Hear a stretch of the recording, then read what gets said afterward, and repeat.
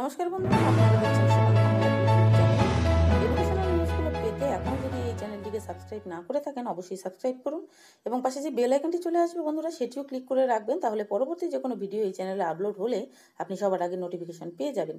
তো বন্ধুরা, আজ যে শিক্ষামূলক একটি গুরুত্বপূর্ণ খবর আমি আপনাদের সঙ্গে শেয়ার করছি, যে প্রথম থেকে অষ্টম শ্রেণীর ছাত্রছাত্রীদের জন্য একটি গুরুত্বপূর্ণ উদ্যোগ নিতে চলেছেন শিক্ষা দপ্তর, এবং যে বিষয়ে একটি সিদ্ধান্ত হয়েছে যাতে খরচ কমছে স্কুলের। এই বিষয়ে কিন্তু আজ এই নতুন ভিডিওটি বন্ধুরা আপনাদের সঙ্গে শেয়ার করছি, যে প্রথম থেকে অষ্টম শ্রেণীর ছাত্রছাত্রীদের জন্য স্কুলগুলিকে নিজেদের টাকায় আর প্রগতিপত্র ছাপাতে হবে না। শিক্ষা দপ্তর থেকে রাজ্যের সমস্ত স্কুলে প্রগতিপত্র দেওয়া হবে। ইতিমধ্যে শিক্ষা দপ্তরের তরফে প্রতিটি সমগ্র শিক্ষা অভিযান দপ্তরগুলিকে প্রগতিপত্র পাঠানো শুরু হয়েছে। এদিকে শিক্ষা দপ্তর থেকে প্রগতিপত্র দেওয়ায় খুশি জেলার ডান এবং বাম শিক্ষক সংগঠনগুলি।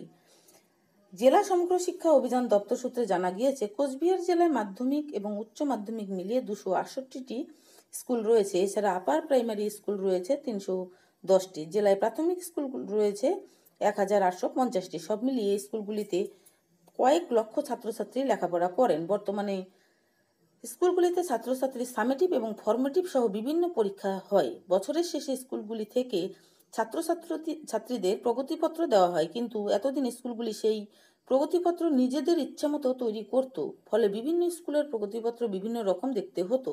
পাশাপাশি প্রগতিপত্র ছাপানোর জন্য স্কুলগুলির প্রচুর টাকাও খরচ হতো। তাই এবার থেকে শিক্ষা দপ্তর সিদ্ধান্ত নিয়েছে, রাজ্যের সরকারি এবং সরকার পোষিত স্কুলগুলির প্রথম থেকে অষ্টম শ্রেণী পর্যন্ত সমস্ত ছাত্রছাত্রীদের প্রগতিপত্র তারা নিজেরা দেবেন। এর ফলে রাজ্যের সমস্ত স্কুলের প্রগতিপত্র একই রকম হবে।